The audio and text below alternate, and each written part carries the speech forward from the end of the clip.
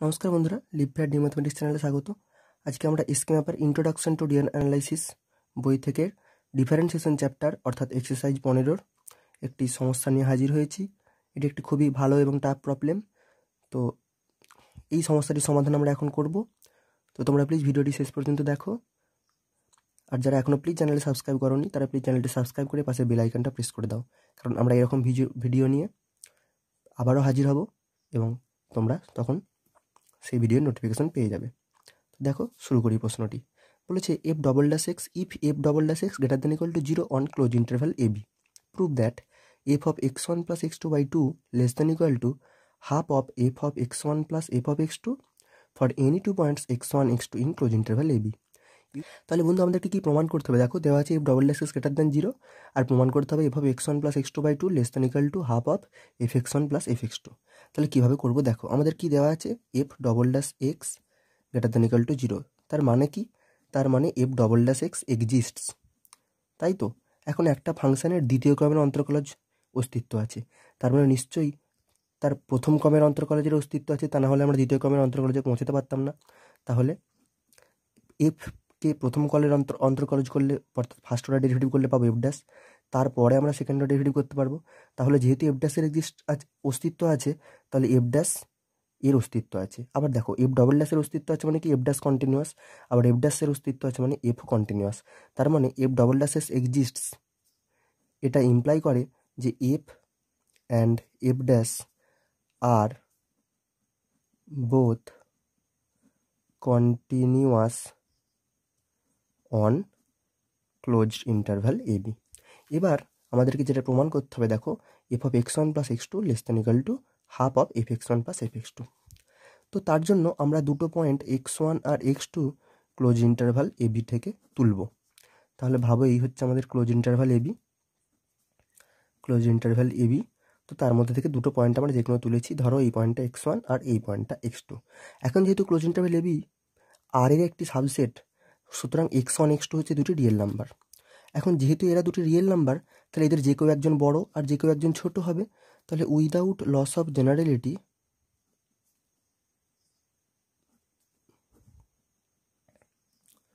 আমরা ধরে নিচ্ছি যে x1 এর থেকে x2 বড়, অর্থাৎ x1 less than x2। So late x1 less than x2। আচ্ছা, এখন x1 এর থেকে x2 বড়, তার মানে এদের মাঝের পয়েন্টটা হবে x1 প্লাস x2 বাই 2। তাহলে এই পয়েন্টটা হলো x1 প্লাস x2 বাই 2। এখন এই x1 x2 ইন্টারভ্যালটা ক্লোজ ইন্টারভ্যাল এবির মধ্যে আছে। এবার এই x1 x2 ইন্টারভ্যালটাকে আমরা দুটো ভাগে ভাগ করে নিচ্ছি। একটা হচ্ছে x1 থেকে এতটা, মানে x1 প্লাস x2 বাই 2, আর একটা হচ্ছে এই অংশটা x1 প্লাস x2 বাই 2 থেকে x2 পর্যন্ত। ঠিক আছে, তাহলে দেখো x1 x2 ইন্টারভ্যালটাকে আমরা দুটি ভাগে ভাগ করে নিচ্ছি। একটা interval x1 plus x2 by 2, আর একটা ইন্টারভ্যাল হচ্ছে x1 plus x2 by 2 x2। ঠিক আছে, এবার দেখো, এখন এফ আর এফ ড্যাশ দুটোই কন্টিনিউয়াস ক্লোজ ইন্টারভ্যাল এবির মধ্যে। আবার দেখো, ক্লোজ ইন্টারভ্যাল এবির মধ্যেই এই ইন্টারভ্যালটা x1 প্লাস x2 বাই 2, আবার x1 plus x2 by 2 x2, এরা ক্লোজ ইন্টারভ্যাল এবির মধ্যে আছে, অর্থাৎ ক্লোজ ইন্টারভ্যাল এবির সাবসেট। এখন এফ আর এফ ড্যাশ যেহেতু পুরো ক্লোজ ইন্টারভ্যাল এবিতে কন্টিনিউয়াস, তাহলে তার যে কোনো সাবসেটেও কন্টিনিউয়াস, অর্থাৎ এফ আর এফ ড্যাশ এখানেও এই ইন্টারভ্যালেও কন্টিনিউয়াস এবং এই ইন্টারভ্যালেও কন্টিনিউয়াস। তাহলে F and F dash R both continuous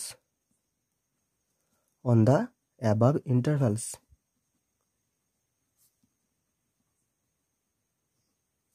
তাহলে এটা গেল আমাদের 1 নম্বর পয়েন্ট। আর কি বলতে পারি আমরা?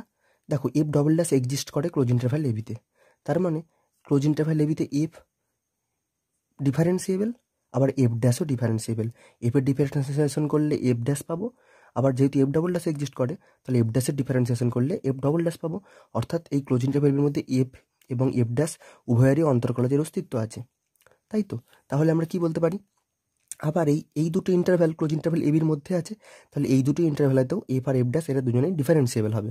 তাহলে F and F dash R both differentiable on the above intervals. তাহলে দেখো এফ আর এফ ড্যাশ দুটো অপেক্ষকই এই দুটি ইন্টারভ্যালে ল্যাগ্রাঞ্জের মিন ভ্যালু থিওরেমের দুটি শর্ত অর্থাৎ তারা কন্টিনিউয়াস এবং ওই ইন্টারভ্যালে ডিফারেন্সিয়েবল তা পূরণ করছে। তাহলে এফ আর এফ ড্যাশের ক্ষেত্রে আমরা এই দুটো ইন্টারভ্যালেতেই ল্যাগ্রাঞ্জের মিন ভ্যালু থিওরেম অ্যাপ্লাই করতে পারবো। তাহলে প্রথমে এফের ক্ষেত্রে আমরা অ্যাপ্লাই করব, তারপরে এফ ড্যাশের ক্ষেত্রে। দেখো ল্যাগ্রাঞ্জের মিন ভ্যালু থিওরেমকে আমি এইভাবে বলছি, এলএমভিটি বলবো, applying Lagrange's mean value theorem. এলএমভিটি লিখলাম ছোট করে, ল্যাগ্রাঞ্জেস মিন ভ্যালু থিওরেম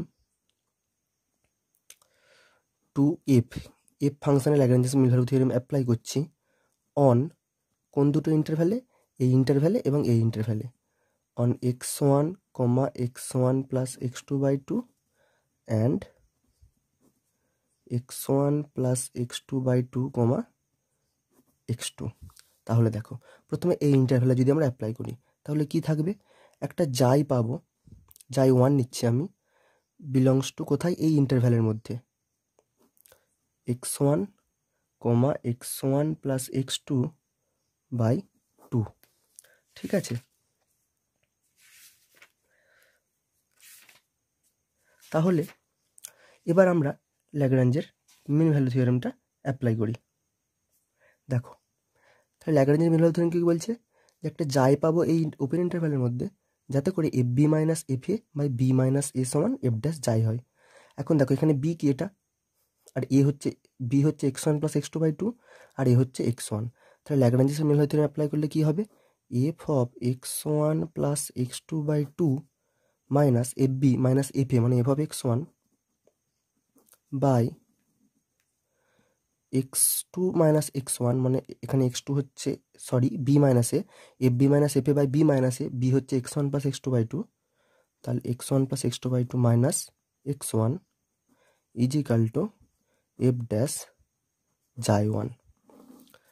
আবার একইভাবে এই ইন্টারভ্যালের ক্ষেত্রে আমরা একটা যাই 2 পাবো যাতে করে যাই 2 belongs to x1 plus x2 by 2, x2, যাতে করে কি হবে না F of B minus F of এ মানে F x two minus F of x1 plus x2 by 2 by B minus এ মানে x2 minus x1 plus x2 by 2 is equal to F dash যাই 2 হবে।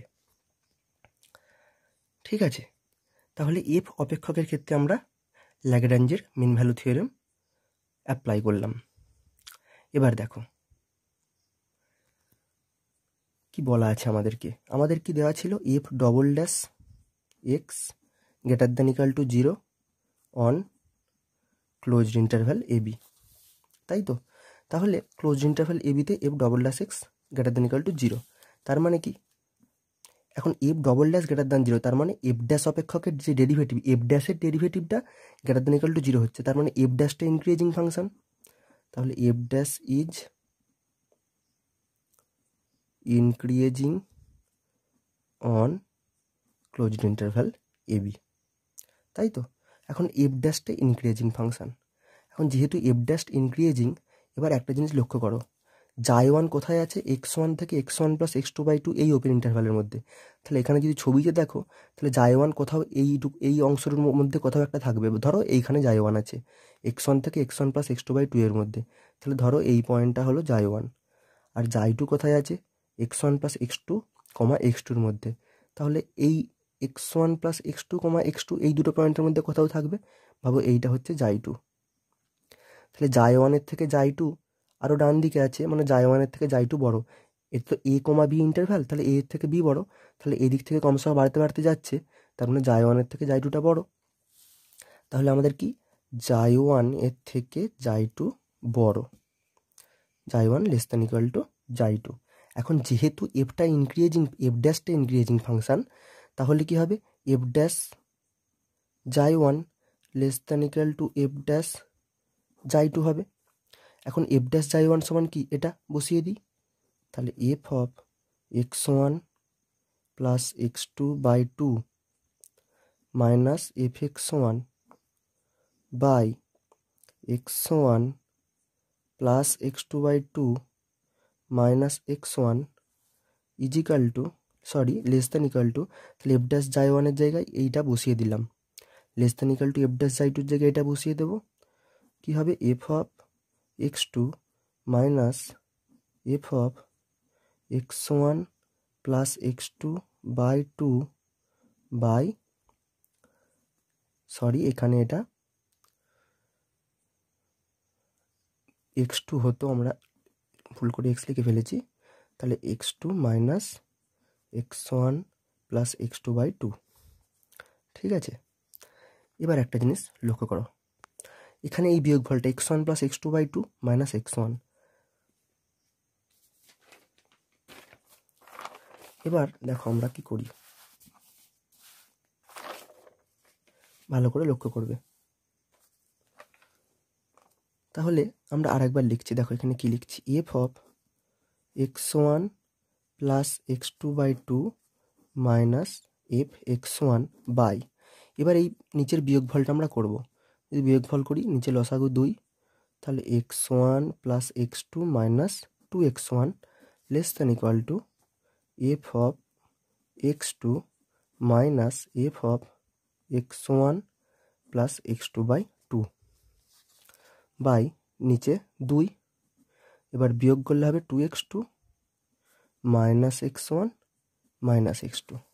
ঠিক আছে, তাহলে কি হলো, আমরা পেলাম F of x one plus x two by two minus F of x one by, এখানে বিয়োগ করলে কী হবে, x one plus x two minus two x one, তার মানে x two minus x one by two less than equal to F of x two minus F of x one plus x two by two by, দেখো two x two minus x two বিয়োগ করলে থাকবে x two আর minus x one যেমন ছিল লিখে দিলাম by two. এবার একটা জিনিস লক্ষ্য করো, আমরা কি ধরেছিলাম, x one less than x two, এটা আমরা ধরেছিলাম। দেখো এখানে প্রথমেই শুরু করেছিলাম let x one less than x two, অর্থাৎ এক্স ওয়ানের থেকে এক্স টু বড়ো। তাহলে যেহেতু এক্স ওয়ানের থেকে এক্স টু বড়ো, তাহলে এটাকে উল্টে লিখলে কি লিখতে পারি, x two greater than x one, তার মানে x two minus x one greater than zero, তার মানে কি x two minus x one by two greater than zero, অর্থাৎ x two minus x one by two শূন্যর থেকে বড়ো। তাহলে এক্স টু মানে ধনাত্মক, তাহলে x two minus x one by two ধনাত্মক, এদিকেও x two minus x one by two ধনাত্মক, তাহলে উভয় দিককেই এই ধনাত্মক সংখ্যা দুটি কেটে দিলাম, বা ভাবতে পারো উভয় দিকে x two minus x one by two দিয়ে গুণ করলাম। এখন যেহেতু এটি একটি ধনাত্মক, তাই উভয় দিককে একটি ধনাত্মক সংখ্যা দিয়ে গুণ করলে ইনইকুয়ালিটি পাল্টে যাবে না, এই কারণে আমরা দেখালাম এটা ধনাত্মক। এটা যদি ঋণাত্মক হতো, তাহলে এই দুটোকে যখনই আমরা গুণ করে কাটিয়ে দিতাম, তখন কিন্তু চিহ্নটা ইনইকুয়ালিটির উল্টে যেত। তাই যেহেতু ধনাত্মক, তাই চিহ্নটা উল্টাবে না। তাহলে কি পেলাম, এইটা আর এইটা কেটে গেল, তাহলে পড়ে থাকলো F of x one plus x two by two minus F of x one less than equal to F of x two minus F of x one plus x two by two. ঠিক আছে, এবার দেখো এই F of x one plus x two by two এদিকে নিয়ে এলাম, তাহলে কি হলো, F of x one plus x two by two, এটা যেমন ছিল লিখে দিলাম, এদিক থেকে minus F of x one plus x two by two এদিকে নিয়ে এলাম, তাহলে হয়ে গেল plus F of x one plus x two by two less than equal to, এদিকে ছিল এফ এক্স টু আর এদিকের মাইনাস এফ এক্স ওয়ানকে ডান দিকে নিয়ে গেলাম, হয়ে গেল plus F of x one. এবার দেখো এদিকে F of x one plus x two by two, F of x one plus x two by two, দুটো একই জিনিস, তাহলে two into F of x one plus x two by two less than equal to, এটাকে আমরা সাজিয়ে লিখছি ঘুরিয়ে F of x one যোগ এফ অফ এক্স টু। তাহলে কি বলতে পারি, F of x one plus x two by two less than equal to, এই দুটো ডান দিকে গেলে একের দুই হয়ে গেল, into F of x one যোগ এফ অফ এক্স টু। তাহলে বন্ধুরা দেখো এটাই আমাদেরকে প্রমাণ করতে দিয়েছিল। এবার লক্ষ্য করো, দেখো আমাদেরকে প্রমাণ করতে দেওয়া ছিল F of x one plus x two by two less than equal to half into F of x one plus F of x two, সেটা আমাদের প্রমাণ হয়ে গেল। তাই তোমরা নিশ্চয়ই বুঝতে পেরেছো প্রমাণটা।